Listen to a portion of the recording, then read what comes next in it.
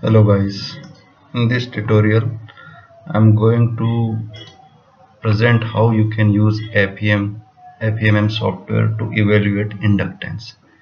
For this purpose I'm taking toroidal example. So dimensions are given here. So the toroidal with ID 140, it's OD of 140, ID 100 mm, depth 20 mm, and relative permeability of the iron material is 1000, and number of tons are also 1000. And this is the analytical formula. If you use this formula you will get inductance of 1.346 Henry. So this is the way we will model in FEA. So you have the copper, then iron piece, and again copper. These coppers are representing inner conductors and respectively outer conductor. And to create this geometry I will use a simple code here. So this first line is creating a node at -70, 0. Second node is creating node at 70, 0, and this is creating in semi arc. Similarly this one. So let's copy it, and let's open the FEMM software. It's already there. Click on here, output, evaluate. So we will have circles. Now we have to define the material properties. So we'll use predefined materials, air, and conducting as a copper. Okay, then we have to define circuits. Circuits are two coils. So let's add. So we will put current of 1 ampere to the inner winding. Similarly we put current of -1 ampere to the outer sides. Let's define the boundary.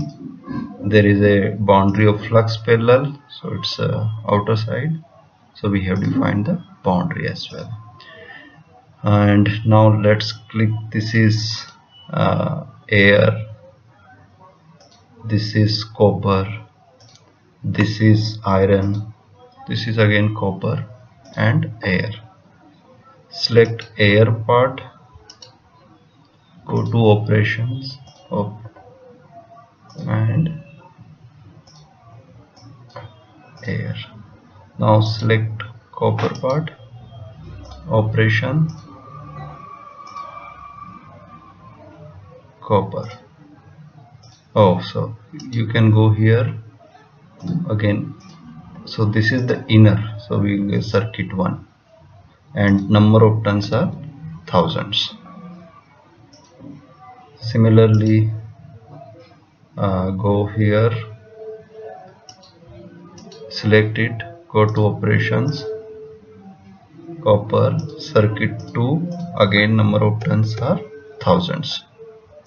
Now we have to define the iron as well.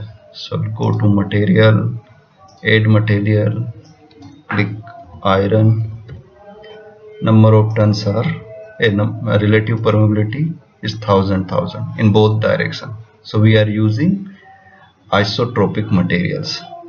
So this is iron. Now click on, go to operation, select, and iron. Now we have to assign the boundaries. Select these two outermost boundaries, then it's done. So let's save it. Okay,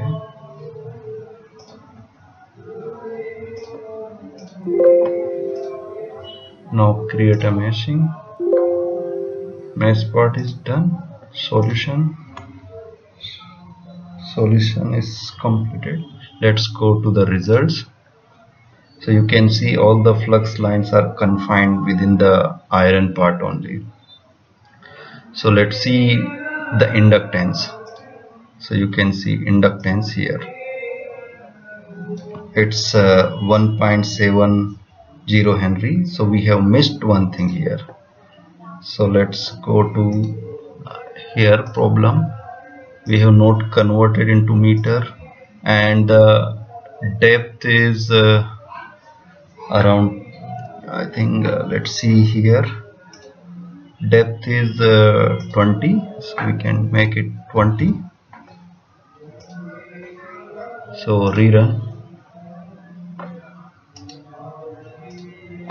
see the results. Now again go to the coil. Yes, it's 1.34 Henry. So we have to verify our units as well. So this is what we are expecting. And now if you want to evaluate inductance through energy storage, you can go here, select this region, integrate, and integrate the energy. So magnetic field energy. Okay, so it's 0.672717. So what is energy? Energy is half Li square. In our case, I is 1, so we have to simply multiply this energy by 2, and we will get the inductance. So our inductance will be 1.34. Let's say if you are interested to evaluate the flux passing through this, so you can select this line again and draw a line, and now we have to integrate the flux density over this length. So go to the integration, we have to take the normal component of the B. So normal, so the flux linkage is 0.0013, and average flux density is 3.67. And if you want to see what is the current here, so you can select current. It should come around 1 ampere.